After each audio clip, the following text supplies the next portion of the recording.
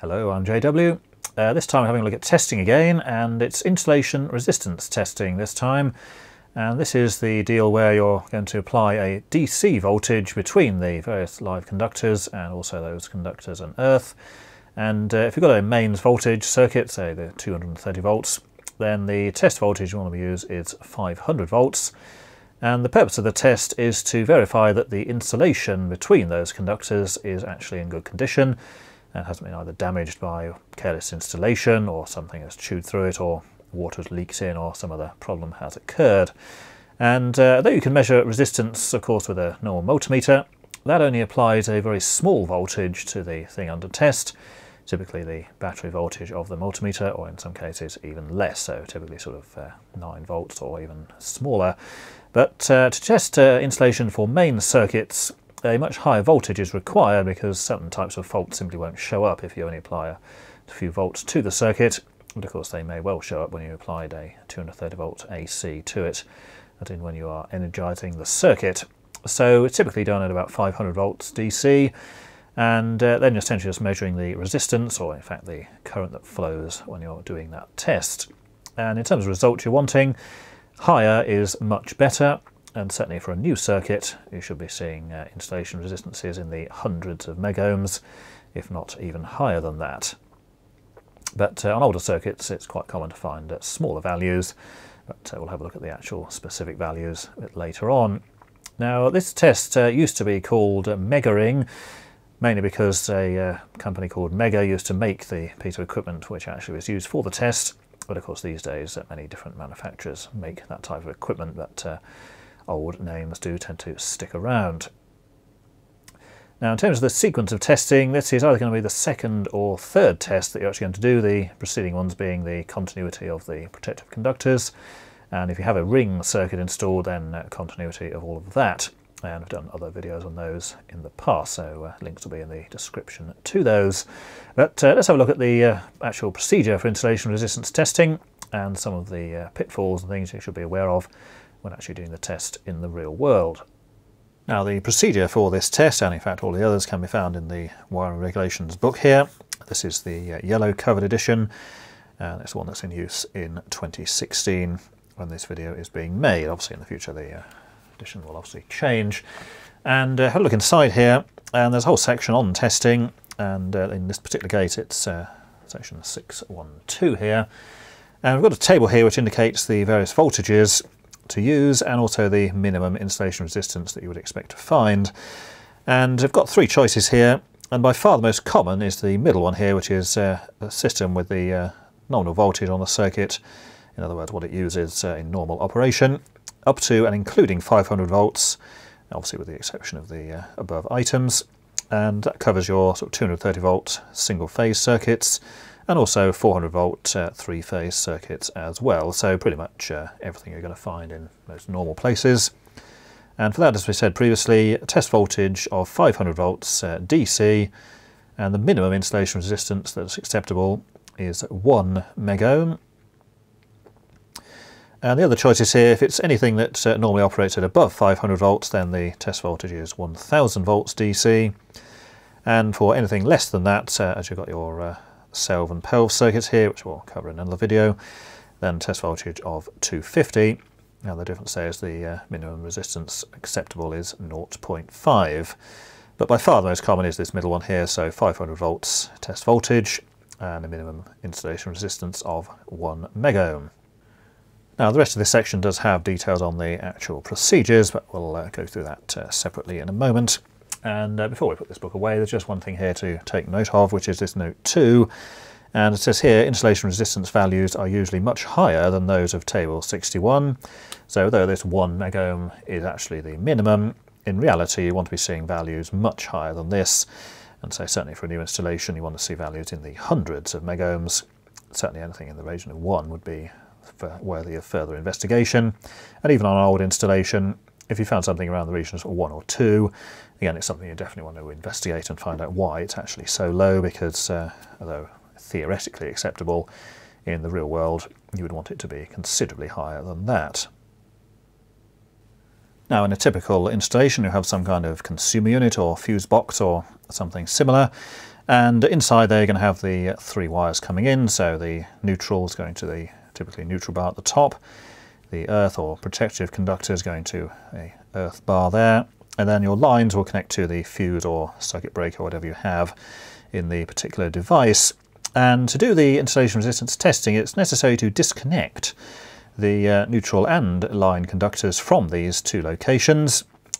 First of all, if you left it connected to the neutral, then bearing in mind you've got all the other wires for the other circuits connected there, so clearly you need to remove that from those. And again with the line conductors as well, although you could turn off the circuit breaker, it's generally advisable to actually remove the wire from there. And if you had something, say like an RCBO in here, again you'd have to disconnect the line and neutral from that device. Some of those can actually be damaged by applying 500 volts DC to them. And this test is done with the power disconnected, of course, and in the case of a new installation, this test will be done before any power was even put anywhere near it. So no power is actually applied here. So if you've removed your wires from here, you'll basically have your wires coming out of there. So you have your line conductor here,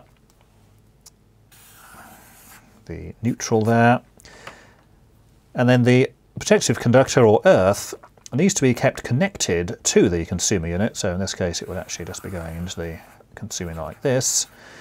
And this is important because it means that the protective conductor for the circuit is now connected to the earthing for the installation. So you're not only testing between the actual wire itself and the other conductors, you're also testing between these conductors and the installation earth itself. This is useful because if you had, say, a fault on one of these conductors, say it was an underground cable and it become damaged, it may not have a fault between the actual wire and, say, the line conductor, but there could well be a fault between the conductor and, say, the ground or the earth that it's buried in itself. And similar things could occur, say, with an immersion heater or something that had gone faulty and it was earthed via virtue of the piping or the metal pipe work. But of course, if this for some reason hadn't been connected correctly or something, there will still be a fault there, but it wouldn't necessarily show up as a fault between the cable here and the cable there. So the protective conductor or earth conductor needs to be remaining connected to the installation earth, but the other 2 there do need to be removed from the appropriate places in the consumer unit. Now in terms of the test equipment, it's quite a straightforward thing. You can get separate testing equipment which just has the single function built in, or more usually in these days you would have a multi-function tester, so just a question of selecting the appropriate setting on the front. But you'll have 2 leads coming out of the device, so 2 terminals there, and it's a question of connecting one to each of the things you're going to be testing. And as we saw in the table previously, you do need to select the correct test voltage, which typically be 500 volts on the device itself. And in terms of the test you're going to be doing, it's a question of connecting one lead from here to the earthing of the installation, and then the second one would connect to either the neutral or the live as required. And then you press the button, it will display the actual resistance on the front. Now ideally, in an installation you would test between the earth and neutral, and then test between the earth and the line conductor, and then finally you would actually test between the neutral and the line as well. However, this does require that the circuit doesn't have any kind of loads or anything attached to it, because of course if there's something attached at the end, like a lamp or a piece of equipment, if you test between neutral and line, then it's going to show up as a fault, because some of that current will be conducted through the equipment. And bearing in mind that if you're going to shove 500 volts in there, there are certain types of equipment which could theoretically be damaged by putting 500 volts DC into them, so not desirable to actually do that. So you do need to disconnect all of the equipment from the circuit before doing this test. And of course on a new circuit it wouldn't be connected yet anyhow. However, there is another option, and if there is equipment connected which is either not possible or it's impractical to disconnect, then what you can do is test between the earth connection here and then actually join these 2 together. So you're basically testing between both those connected together and the earth conductor there. So that's a possible option if there's something connected up there which you either can't get at or simply not practical to remove.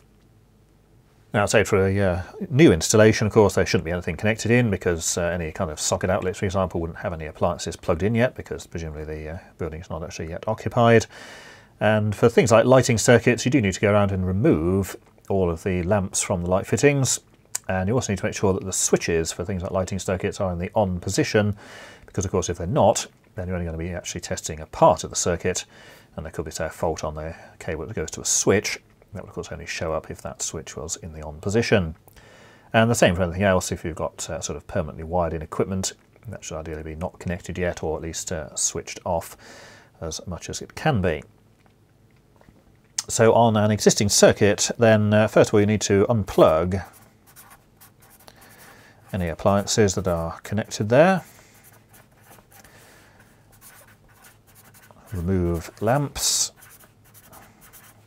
if it's a lighting circuit, and you also need to make sure that the switches for the lights are actually in the on position, because otherwise you're only going to be testing part of the circuit, and if there was a fault on the actual cable to a switch, if the switch was in the off position, that fault may not actually show up.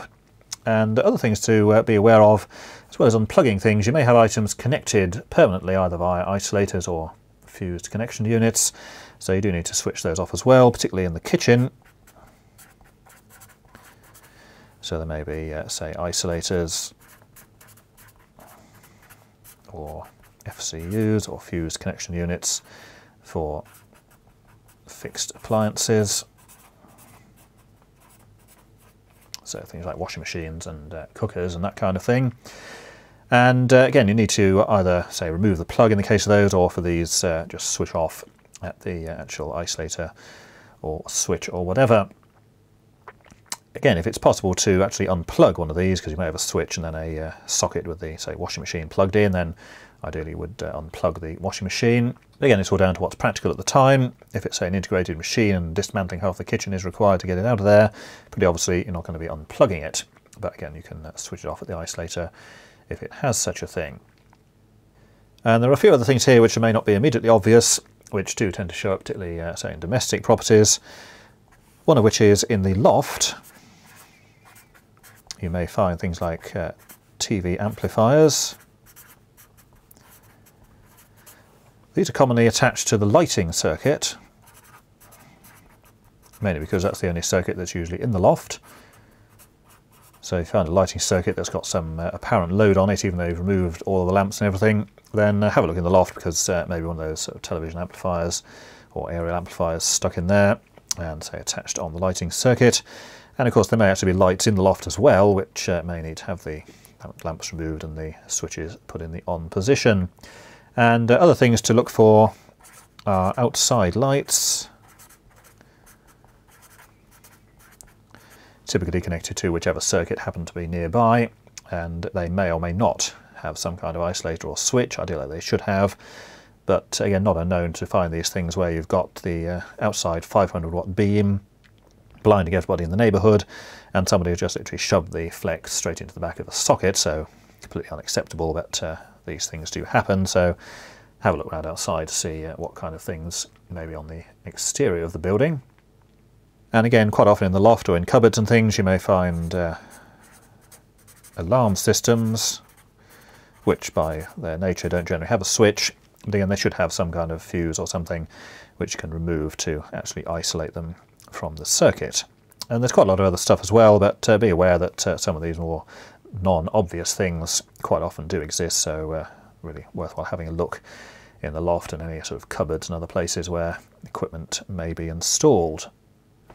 Now, once you've removed all those, it's a question of just attaching the piece of test equipment to the various wires and pressing the button and recording the result.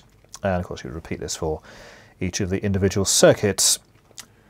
Now, there is another thing to look out for, which can give somewhat misleading results, and it's where you have, say, a fused connection unit or an isolator switch or something, and this, say, could be for a kitchen appliance, or, say, one of those pull cords for an electric shower or something. And a lot of these switches have neon indicators in them. And those are little orange things that light up when the switch is in the on position to basically show that the thing is powered.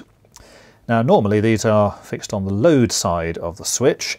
So if you have your circuit wiring coming in, and then you have your switch here, and then you have your wiring going out, so say to the electric shower or whatever, and this would be the consumer unit at this end. Normally, when the switch is in the off position, the neon indicator is actually over here, and it's basically wired between the line and neutral on the load side. So if the wires are coming in here, there's going to be the switch part.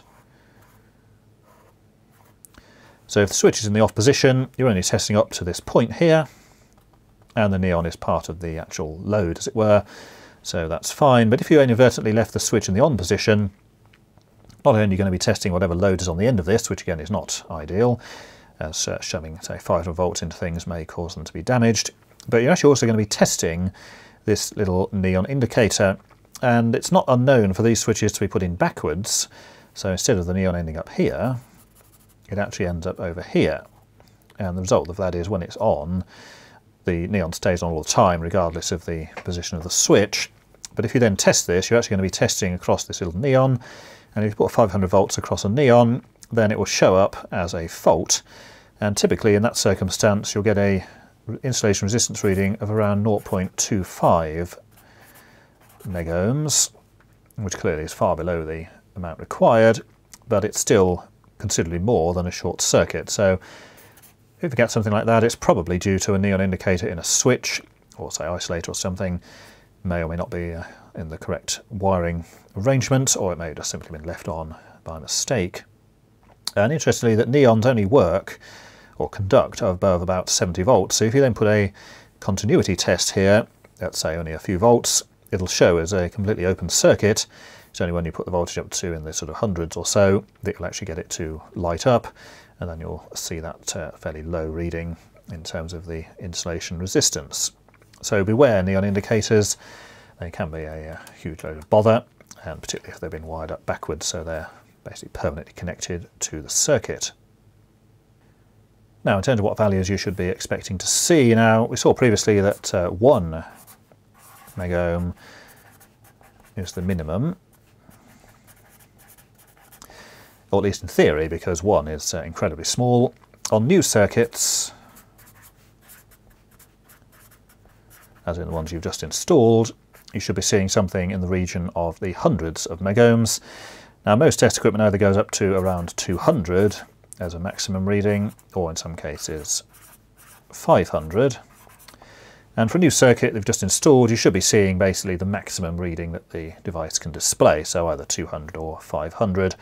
And quite often it's just displayed as either that figure, or in some cases it's just basically displayed as sort of greater than 500 or greater than 200. And again, that's pretty much what you would expect to find. If you find a new circuit that is less than this, then the most common cause is wet plaster. So you've just rewired a house or something, plasters have come in, and of course there's a lot of dampness involved there. Some of that inevitably finds its way into the boxes and fittings and fixtures, and bearing in mind the air itself will be fairly damp as well. So if it's only just been plastered and then you get readings lower than this, more than likely going to be due just to the humid environment, or a bit of moisture has got in somewhere where it shouldn't. But again, that should disappear after a few days. It certainly shouldn't remain around for any length of time. Now, old circuits, on the other hand, can be all kinds of values depending on how old they are and what sort of state they're in. But again, 1 megohm really is absolutely useless. You should be seeing considerably more than that. As a rough guide, you should be seeing in the tens plus range. Anything less than, say, 10 or so certainly would require further investigation, and it's not uncommon to see old circuits in the range of sort of, say, 50 or 100 or something, that kind of area. In these cases, the problem is usually due to things like dirt over the wires in the back of a socket or something, and just generally where it's got covered in filth and mess. It's fairly uncommon to find that a damaged cable will give results in this kind of area. Typically, if the cable's damaged, you're going to be looking at those values in the far less than 1, which is primarily why the 1 was chosen. It's quite often the case as well, if you find one that is in the sort of low tens of megohms, if you go around all the sockets, say for example, and take them off, clean all the wires and remove all the disgusting black grime and put them all back together again, you can then suddenly find that it's now in the hundreds of megohms, simply from cleaning a bit of dirt away, as dirt in houses tends to be rather oily and does conduct a little bit of electricity when that's in there. But ultimately, though, 10 is still acceptable, but in this sort of 10 plus range is really much better than the 1. Bearing in mind, if you've got one, let's say 1.2 or something, that could easily drop below 1 5 minutes after you've left the building. Now, for things where there's a fault, this would normally be where RCDs are tripping or the actual circuit breaker or fuse is blowing on a regular basis, then there are several culprits you want to go and look for straight away. And the number 1 item is things which contain water, or things that could be in contact with water. So common things that can go wrong are immersion heaters, being immersed in a big vessel full of water. Of course, they can corrode and fail, and the top can leak as well, so water can leak out in there.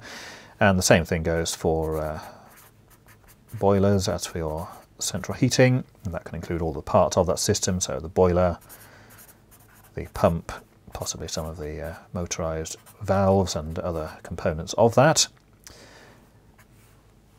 And of course anything else that happens to have water in it, and this can of course include appliances that are plugged in, so things like toasters, because they have crumbs and moisture shoved in there every time you put bread in them. Irons, kettles, all that kind of stuff are number 1 culprits. Obviously if it's a plug-in appliance you can just disconnect that and pretty much find out that that's the problem, but certainly any kind of like water heaters, boilers and things like that, and not forgetting things like pond pumps for your fish outside or whatever, and things like aquariums as well. Basically anything that has water in it is likely to be a number 1 suspect. And following on from the water theme, the other usual item is outside lighting. As being outside, of course, it gets wet every time it rains, and a lot of lights are not particularly well designed, so water can get in there. And it only requires a tiny amount of water on, say, a couple of connections or on a few exposed ends of a wire, and your installation resistance can drop down to extremely low levels. And as we saw previously, some outside lights are just basically shoved onto pretty much any old circuit that happened to be nearby, so it could be on the sockets or maybe on the lighting, or maybe just any old thing that just happened to be in the correct location at the time. So outside lighting and anything with water in are the number 1 things to check, and of course they're by far the most common things that go wrong. So insulation resistance testing, a fairly straightforward test, and just be aware of all that stuff that you need to remove or disconnect from the circuit if it's an existing installation, and if that's not possible then you can do that test between earth and then just join line and neutral together. But be aware that doesn't always work, because some equipment, particularly things like computer power supplies, actually have filters inside which have connections between earth and neutral and earth and line as well, so that may not be successful in that case. But of course if there was a load of computers attached you would obviously unplug those before testing. And if you've got things like lighting installations where you've say got dimmers installed, or say little individual transformers or driver units in the ceiling, then it's unrealistic to actually go around and disconnect all of that stuff, because if you did, you've basically dismantled most of the installation, so you're not actually really testing anything. So again, you would use that joining line and neutral together method for those. And you wouldn't actually go and remove all of the little transformers, because in doing so you may actually introduce further faults, and of course there's a load of extra effort and work involved there anyway. So it's really a question of just testing what's actually appropriate and sensible, not necessarily going to every extreme, so you can test every individual little piece of wire separately. Now that's basically it for this one, but there's just one final point to note, in that these tested devices do give out 500 volts DC, so for goodness sake don't actually hold the test probes onto the wires when testing, because if you do you'll get 500 volts in your fingers, and of course that's something you would definitely want to avoid. And if you were using the higher 1000 volt range, then yes, you're going to get 1000 volts in your fingers as well, so definitely wouldn't recommend that. It's not likely to kill anybody because the current used is very low, but nevertheless you will certainly feel it. So until next time, thanks for watching.